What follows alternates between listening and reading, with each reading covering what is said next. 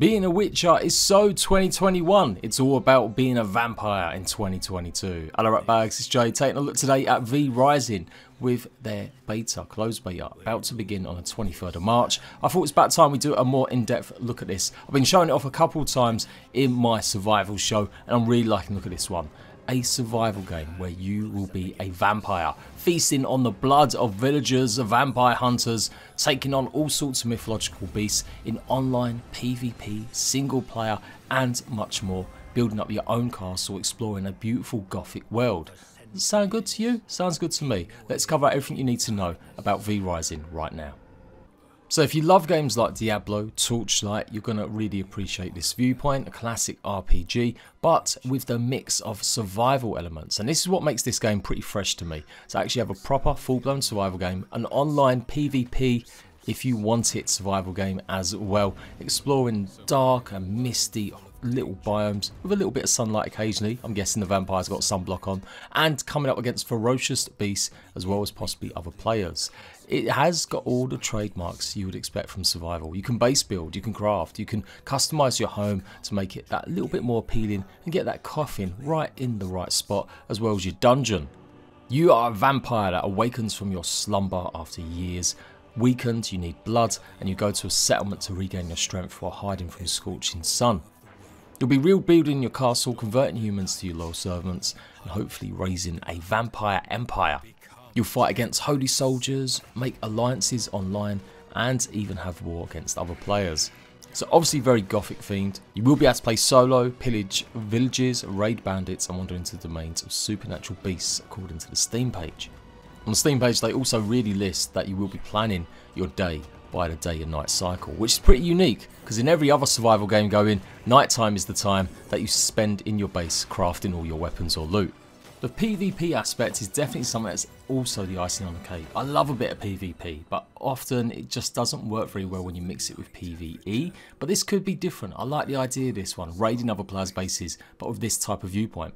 So yeah, I've yet to see games like these where it's top down and have like actual online raiding. A few in the past have had some sort of PvP component. Lost Ark I think has something like that at the moment, and obviously that's massively popular. A huge difference though, a massive MMO compared to maybe this, but it's the same kind of viewpoint, I would say. Speaking like no one's ever heard of an RPG, but for most of my survival fans, playing a survival game like this is a bit unheard of. I absolutely adore Torchlight, not as big into the Diablo series. I'm hoping this has got a pretty decent UI and control scheme, something nice and simple. The combat looks pretty cool, the special moves, the abilities, the shields, they all look pretty badass, and the amount of different enemies you're facing, many looking like mini bosses, it looks pretty good. Now a trailer they showed off back in December shows much more detailed combat gameplay, and I'm kind of hoping there is some sort of controller support. I know it's a PC game, but hopefully it might come to consoles in the future, and I'm definitely more at home with a controller than I am a keyboard. The sight of seeing all them different keys to have to use is making me a little bit angsty, but I will get past that because the game does look great. It definitely has got a great unique look, and the verticality and the ways that you can move around with your mounts as well as just typical walking around, it's pretty cool. It looks like it's a huge open world as well, where you can go into all sorts of different directions. No direct linear path, as you can see from the minimap there. And at any stage you might come across a creature or something unique or something that might ruin you in just 2 hits. So this beta that's about to begin in the next couple of days, it is going to be a week-long one. It does look like they're going to have quite a few areas to go and explore, the beginner starter experience. No progress will carry over from any of the private alphas they've had running, and obviously none of the progress from the beta will go over to the early access version. You will be able to choose between PvE servers or the PvP servers in this beta test, and it looks like they're going to have servers based in Europe and the Atlantic.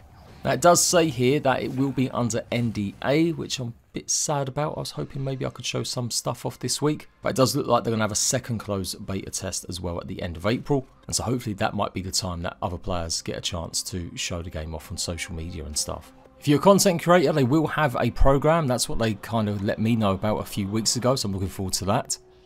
You can still go and sign up for future betas, so don't miss out. Check out the website, which I'll leave a link to in the comment section, and help shape this game. It has got a bit of a comical element as well by looks of things, the way that you can dispatch some of the humans and obviously taking their blood and stuff. And yeah, it's just a really unique vibe. I haven't seen something like this in a long time, something so fresh, something different.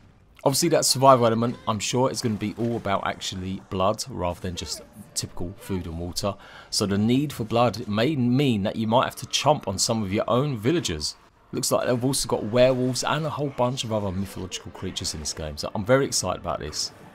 Some more details about the world: you'll have at least 50 castles per server, you'll be able to move directly through the different regions, typical biomes like lush forests, open farmlands with villages, caves and dungeons.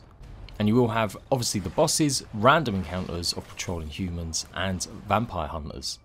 It's made by the same people that made Battle Right, which was like a MOBA PvP game that came out a couple of years ago, and it did look good. I thought the animations and the art style was pretty cool, but it didn't really make a big splash, so I'm really hoping this next game of theirs really takes them to another level. So yeah, I'll be covering Stunlock's V Rising hopefully in the future. Let me know what you think about the game. Is this the type of survival game you could get behind? And as ever, I'll be back for the regular survival show this week with more looks at survival games news. Until then, laters ratbags.